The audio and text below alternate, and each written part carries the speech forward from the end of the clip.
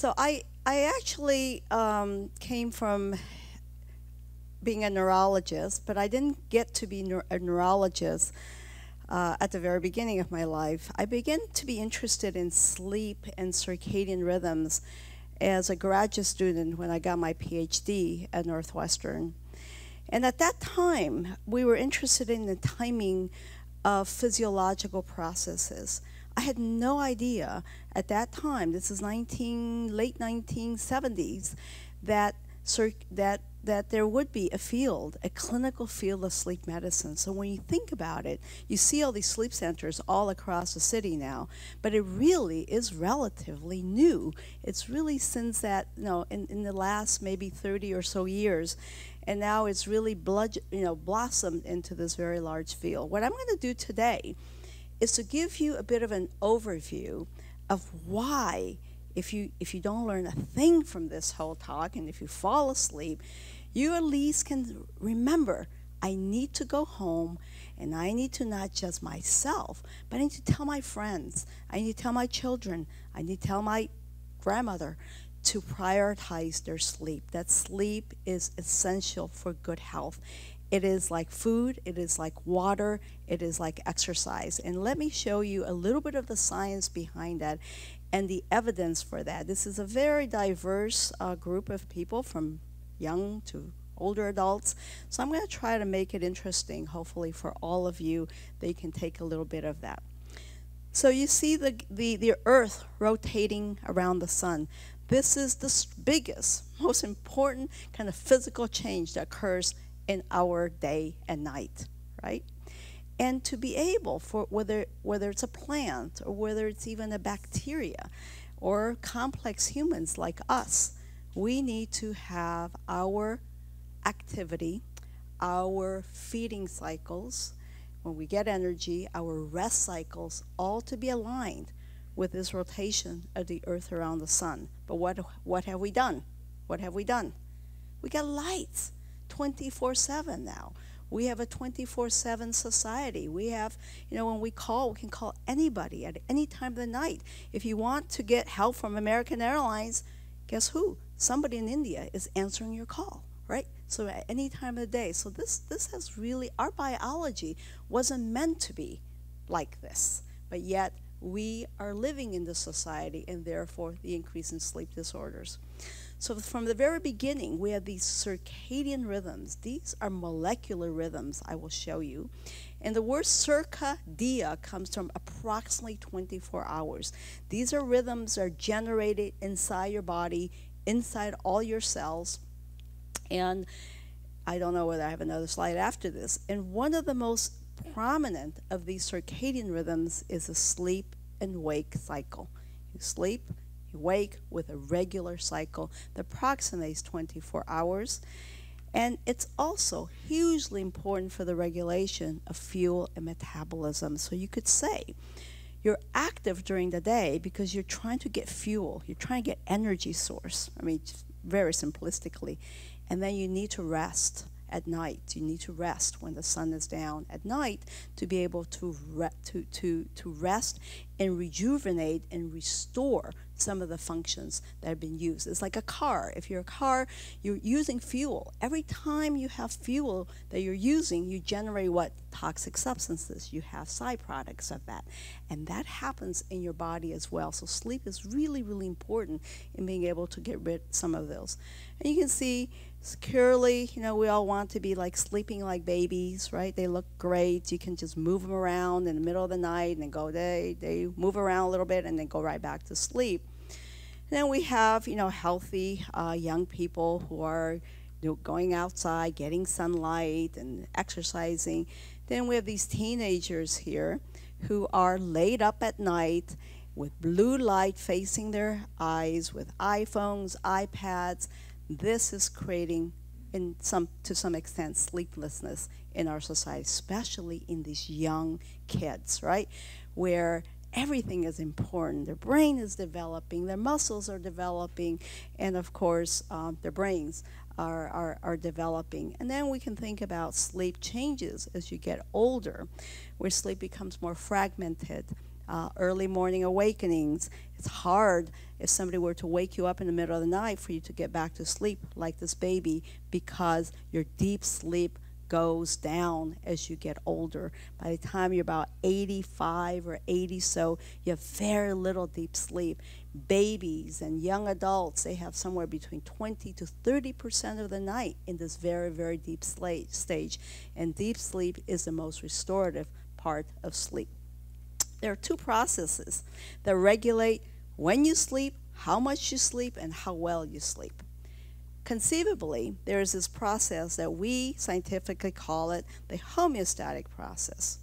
So that is a neurotransmitter or substance that builds up in your brain, in your neurons, from the time that you woke up this morning. It's going up, it's going up. And it goes up about 16 hours of wakefulness. Remember, you're burning fuel, right? 16 hours of wakefulness. You reach its maximum and you have to go to sleep. You're very tired, you're very sleepy. When you sleep, this substrate in your brain goes away, goes down, all right? How many of you drink coffee or take caffeinated beverages? A lot of you, right? Well, caffeine is an antagonist to this buildup of this molecule. And this molecule or this neurotransmitter is called adenosine. So caffeine is an adenosine receptor antagonist.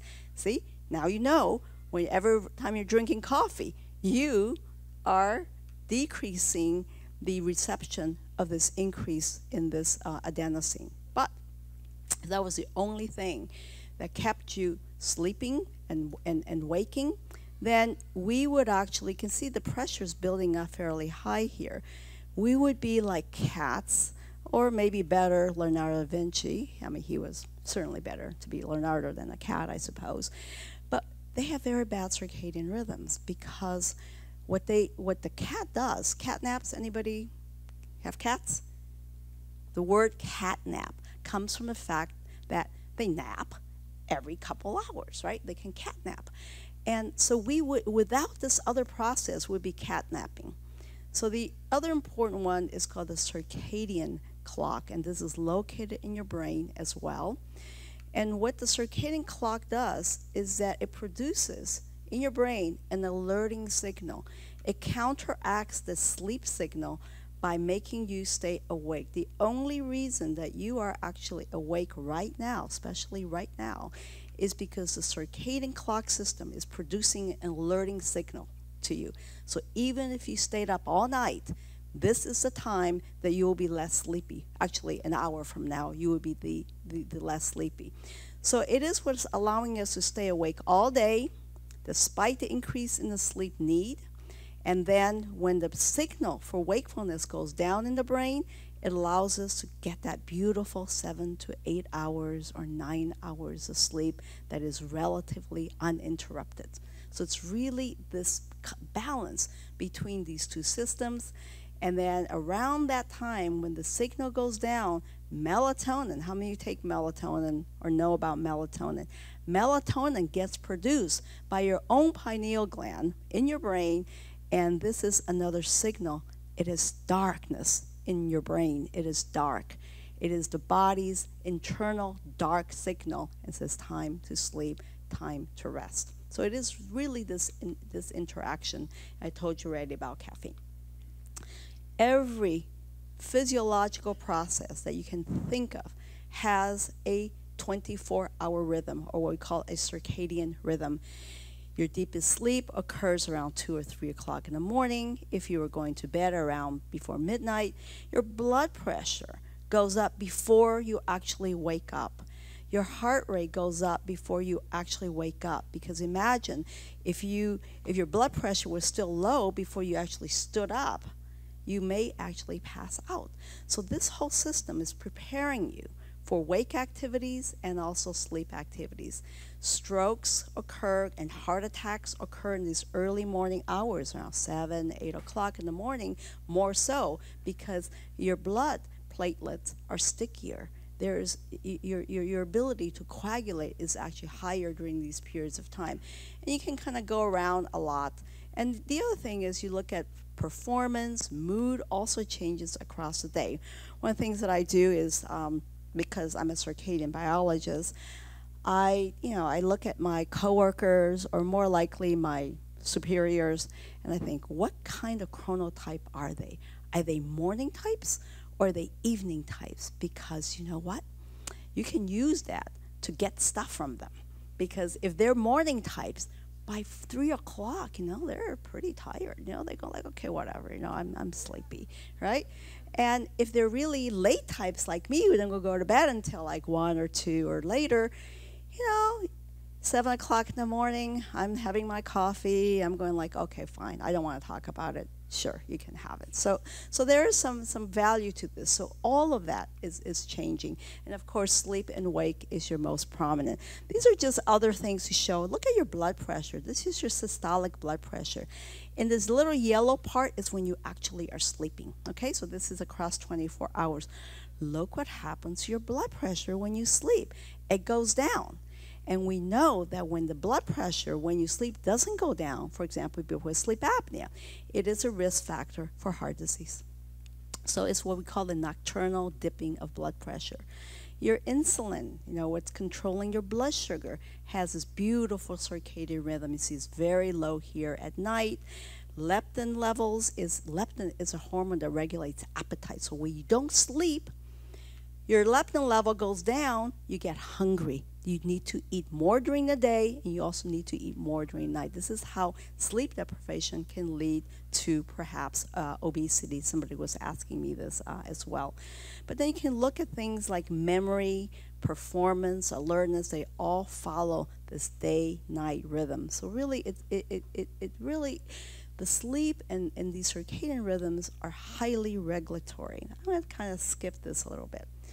So what's so cool about this? What is the science about this? So this is 1998, a couple years after I started in medicine. This was the cover of the journal Science, and this is a major journal in the world, okay? This is like, if you're a researcher, you want to be published, in the journal Science, and your dean gives you lots of brownie points for doing that. So it says, this was a remarkable year for clocks. 19th century philosophers proposed, the guy was a clockmaker, not that I'm proposing that that's true, who created the world and let it run like I was showing you. In 1998, a volley of rapid-fire discoveries revealed the stunning universality of clock workings across a tree of life, from bacteria to humans. They oscillate in every tissue. These molecules, this genetics, oscillates in every tissue to keep internal and internal timing. This major, why 1997? Because in 1998, 1997, at Northwestern University, it was the discovery of the first mammalian clock gene, and that set up in motion this big, a lot of things that we know, to the point that in 2017, the Nobel Prize for medicine and physiology went to the discovery of these circadian clock genes. So this is quite fantastic, I think, when you think about it. I'm not showing you the genes, but this is the genetic makeup. It's very simple. This gene was discovered at the clock was discovered at Northwestern. In the nucleus, they get together, they start transcribing proteins. These proteins go into the cytoplasm, and then they re-enter. So how quickly these proteins get made, how quickly they get back into the nucleus, determines whether you're going to be an owl or a lark. Because the lark's clock runs faster than 24 hours. Right? And the owl runs slower. And whether you are, it's all genetic. Every cell in your body is ticking at that same rate, which is really, I think, marvelous when we think about science in general. So now I said this clock is about 24 hours. It's not exactly the word circadia, right? So how does it keep exactly 24 hours with the rotation of the earth, with the stuff that you have to do during the day so that you can wake up exactly at the same time? it needs to be regulated. It needs to be entrained by external factors. The most important of this is actually the light-dark cycle. This is why when you get light at the wrong time of the day, it messes things up for your sleep and for your clocks. And it is so important that from your retina, from your eye, to this clock in the brain, there's a direct pathway. And there's special photoreceptors, so you can be visually blind, but not circadian sleep blind, because there's special photoreceptors that go directly, that are not image forming, but they give information to this clock that's ticking around, and this then regulates the timing and sends signals to all these clocks and all of these other tissues. But it isn't just light. We talked a little about melatonin. So when you take melatonin at night or during the day, it does also, like light, affects it. It's a dark signal. But what's been really, really important, and I think innovative and cool, is that we know that physical activity, when you exercise, how you exercise, can also provide timing information for this sleep-wake system. And this is the cool stuff: food. How much, not how much you eat, when you eat becomes a huge thing. We have, and I'll show you a little bit of data about that. So if you're interested, we actually have a study that's funded by the National Institute on Health, and looking at the idea that metabolic aging, this kind of gaining in weight and all this kind of pre-diabetes, may actually be related to this circadian clock system, and we're using food and feeding as a way of adjusting this. So sleep and circadian rhythm isn't just for the brain. It is, of course, made in the brain, but it involves all tissues of the body. It is not just, you know, the brain EEG that we record clinically, but you can see this in every tissue and every organ, and therefore it isn't just for sleep or timing. When you sleep, how much you sleep, how well you sleep, has an impact on everything, on your inflammation, on your metabolism, on everything that you can think about. So it's really, I think this is why the Nobel Prize in this year. So changes in your sleep and circadian rhythm affect your brain, neurological disorders, they're risk factors. Bad sleep is a risk factor for neurological disorders, even for cancer. The World Health Organization has classified shift work, which is one of the most common causes of circadian misalignment and also sleep deprivation, as a potential carcinogen, okay? Because the rate is much, much higher. Heart disease, diabetes, which we talked about, ulcers. So really, you can see the implication of sleep and circadian timing is very, very broad. So I'm going to ask you guys something. This is a test. It's called Are You Sated? So satisfaction. Are you satisfied with your sleep? How many of you are satisfied with your sleep? Oh, is that why you're here? All right, a few of you. Do you stay awake all day without dozing? Are you asleep or trying to sleep between 2 a.m. and 4 a.m.? Efficiency. Do you fall asleep in less than 30 minutes? The young ones do, see? And this gentleman in the back. Duration. Do you sleep between 6 and 8 hours per day? Okay, so you can tally these up, right? And there's this range. So good sleep health is in the 10 range. So you got to get a lot of these, right, to get to the 10, right? And then this is poor sleep health. So this is an idea.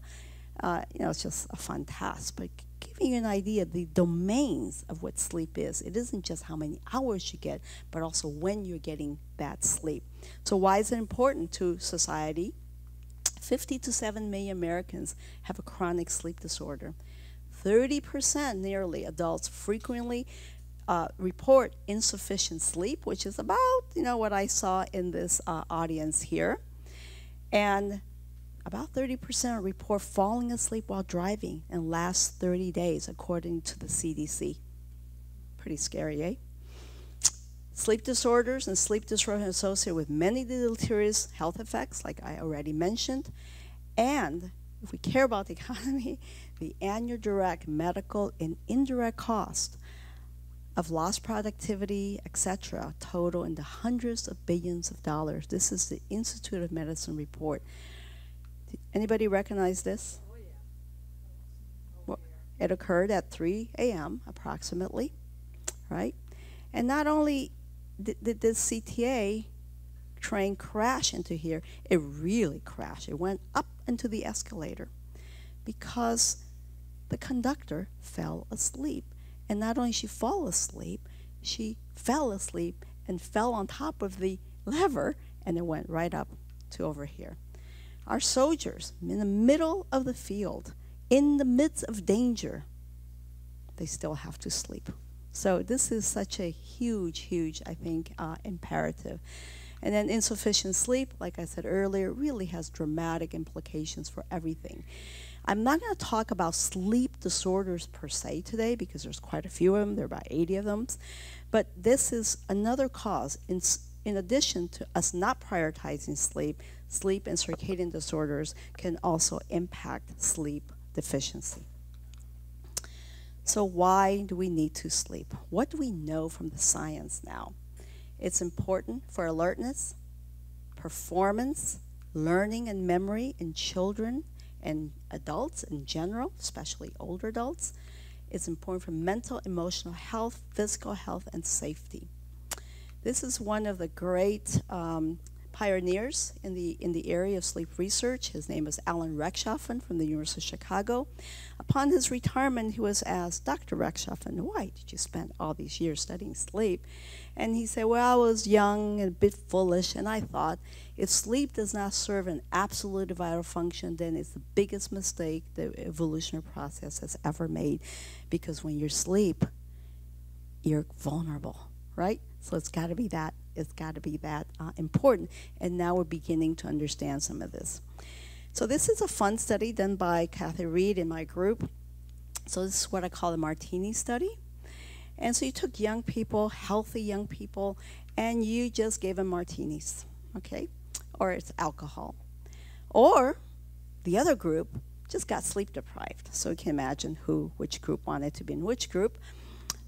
And you follow them. And so they actually got to be almost like legally drunk, right, from a blood alcohol level. And this is 21 hours of sleep deprivation. And they looked at performance. And look what you see. Performance, this is like touching a screen on the computerized testing, and hours of wakefulness. So the longer you've been awake, the worse your performance, right? You can see that. Now, blood alcohol concentration and performance. Do you see how they parallel each other? The more alcohol, this is just this 0.12 over here, which is legally drunk at 0.08, they parallel each other. So being awake for more than 16 hours, clearly closer to 20 hours, is equivalent in your performance and your danger level as being somebody who is legally drunk. Okay?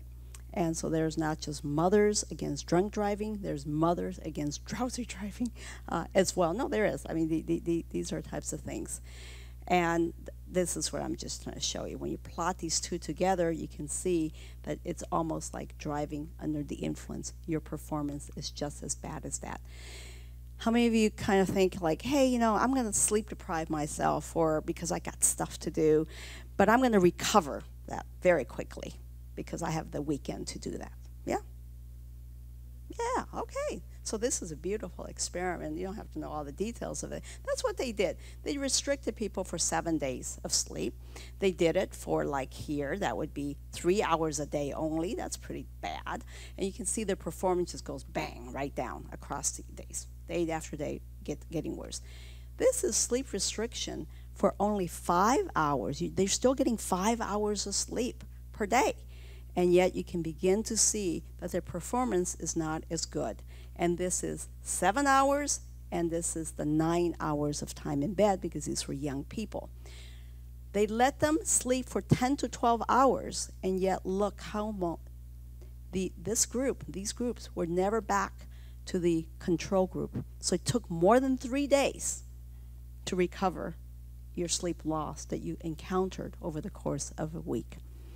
So this is I love showing this because I have a lot of patients and people who say, actually there was this driver that came.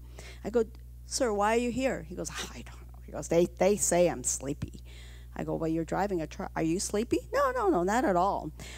I go, somebody saw you fall asleep at the wheel. He goes, no, I was just resting my eyes.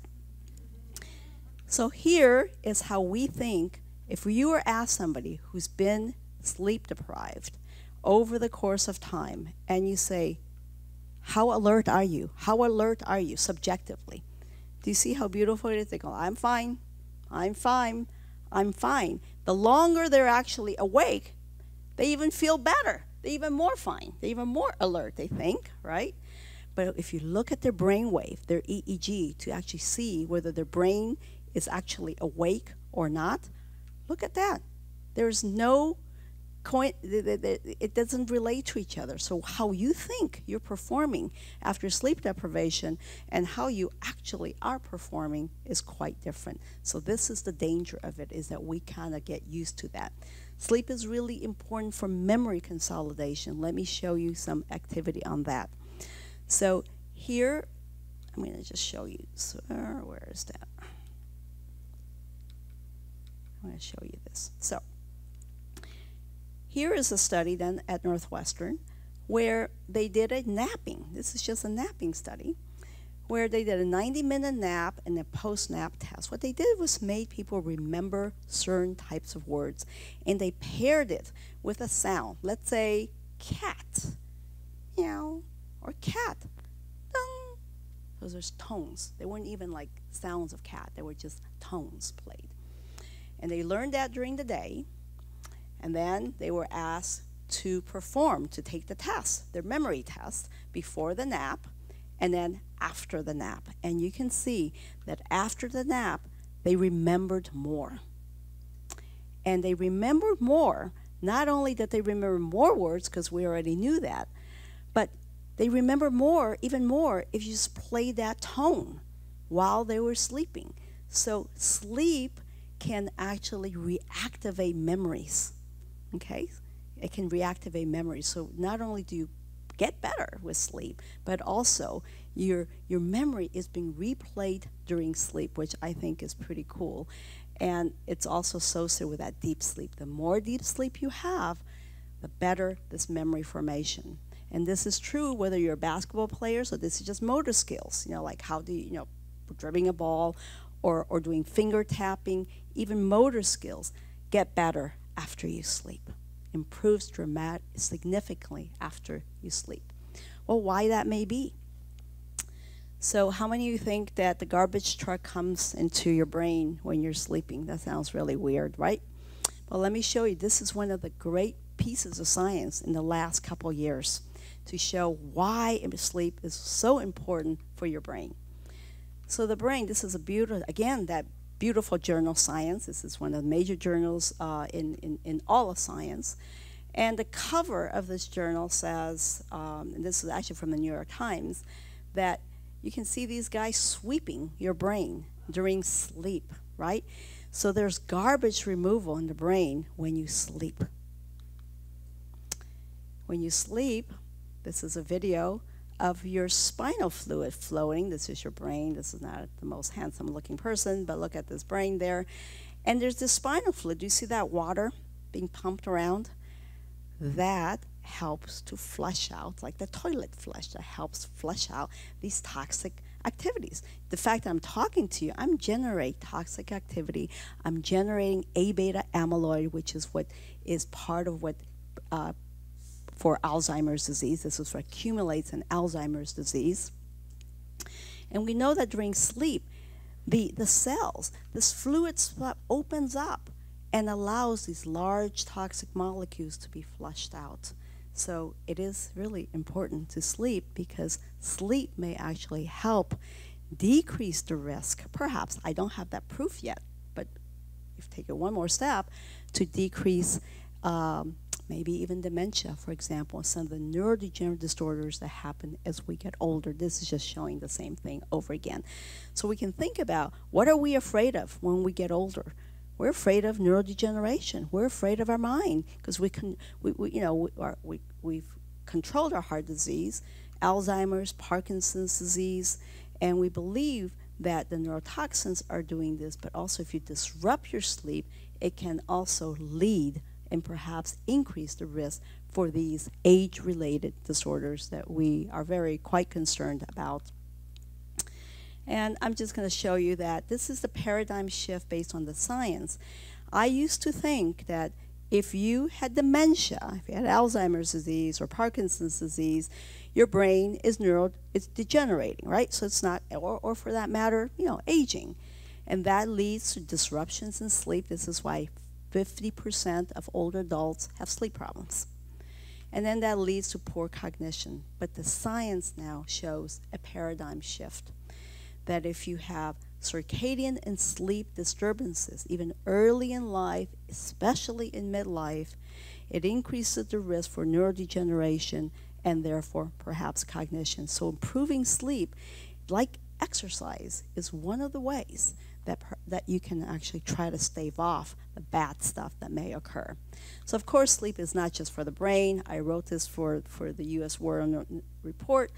Sleep is also for your body. Sleep helps improve your glucose control, decreases your inflammatory reactions, and it also improves your appetite regulation. I'm going to show you this. 4 hours in bed, 12 hours in bed. Look what happens to your heart rate variability. This is not good. This shows, this is a sign somebody with a bad heart. This is good. You can see that sleep impacts your heart rate. How many of you had the flu shot? Some of you. Okay, great. Did you get a good night's sleep after your flu shot or before your flu shot? Well, think about that next year. Think about that next year. Because this is a study. They sleep deprived 11 people, and then in the orange, in the yellow were the non-sleep deprived people. They all got a flu shot. This is 10 days after the flu shot. They're looking at the antibody titer, right? Because you're supposed to build up the antibody. Those who were sleep deprived were not protected yet, whereas those who were allowed to sleep, who were not sleep deprived, were protected in that first week. So it affects your immune function as well. There's a U-shaped curve. If you sleep less than 6 hours on average, I'm not saying this is true for everybody. There are differences. This is big population-based studies. You can see increases your risk for hypertension, obesity, diabetes, stroke, whatever you want. It's a lot of different bad stuff, right? A lot of adverse outcomes. But also, look over here on this other side. If you're sleeping more than 9 hours, that's not, unless you're a child or an adolescent or a young adult. But if you are like 50 years old or 60 years old and you're sleeping more than 9 hours, that also increases the risk. And that may be indicative of maybe comorbid or coexisting illnesses that may be going on. So this is for the young girls out there. This is what you guys look like sometimes, right? So we found that if you eat late, after 8 p.m., right, you also eat more fast foods. Late eaters eat more fast foods. They eat less fruits and vegetables. Imagine, how many of you have been up like 2 or 3 in the morning in your life? Yeah. And where are you going? God, I wish I had a salad. Nah. Yeah. So you see what's happening with shift work? Do you see what's happening with our population staying up late at night? And so this was a study that we did, and you can see New York Times. We got lots of things about late night eating linked to weight gain, eating irregular hours, and what we found was that indeed they had higher, people who ate late had higher BMIs. Partially it's because we get light at night, and that is a problem for our circadian system. Only 120 years ago was there electric lighting. So it's very recent in our biology, so we weren't quite ready. Now we have LED lighting, and we can change all the colors of that. There's no night on Earth. There's light everywhere. It doesn't matter what hemisphere you're on. In the industrialized countries, we have light. And that is what we call, we talk about noise pollution. We should think about light pollution. as well. And in the city of Chicago, we are putting blue, bright LED lights on the streets because it is a safety issue and it is important, but we should also be thinking about the health. And this is how much light there will be in Europe, just in a few years compared to what it was 20 years ago. We found that those individuals who did not get enough light in the morning, in the early until about noontime, they were more likely to be overweight and obese. So that exposure to light, exposure to exercise is quite important. So I'm going to summarize this by saying that there are many sleep disorders like insomnia, sleep apnea, narcolepsy. There are also behavioral lifestyle issues that we just talked about that can rob us of our sleep and the quality of our sleep. Of course, there's also genetic vulnerability. You may be predisposed to that. And when you have an alteration in your sleep and circadian rhythms, it increases inflammation, alters metabolism, decreases your neurons from being able to work well in your brain for memory and performance. And that is why it's linked not just to performance, but it's linked to these health outcomes like learning, memory, metabolic, neurological disorders. But what's, I think, really important of what we know is that it's a bi-directional relationship. If you're ill, you're more likely not to sleep well. If you don't sleep well, you may be more likely to get ill. So it's really what I call this bi-directional relationship. And I try to explain that we need to attack it from, of course, both ends. So basic advice for healthy sleep: maintain a regular sleep-wake schedule. Allow 7 to 8 hours of night for sleep. This is true across all ages. And in younger people, even more. Exercise daily, but not within 3 hours of sleep. Appropriately timed light and feeding. Don't eat late at night with all the lights on, right? And also remember, getting that morning light is quite important, just like you're getting here in this morning light. And finally, for those of us who are a little bit older, and maybe for those of you who are young, this has a lot to do with healthy and successful aging. So I say, for me, once I realize that we are eligible for senior discounts, healthy aging is what we hope for. And the message here is good clock, stay in rhythm, good sleep, and that translates into good health. And finally, leave you with this. Are you worried about growing old? Don't lose sleep over it, because aging is the only way to lead a long life, right? And it's all in your brain, because look at this young lady over here. So thank you very much for your attention.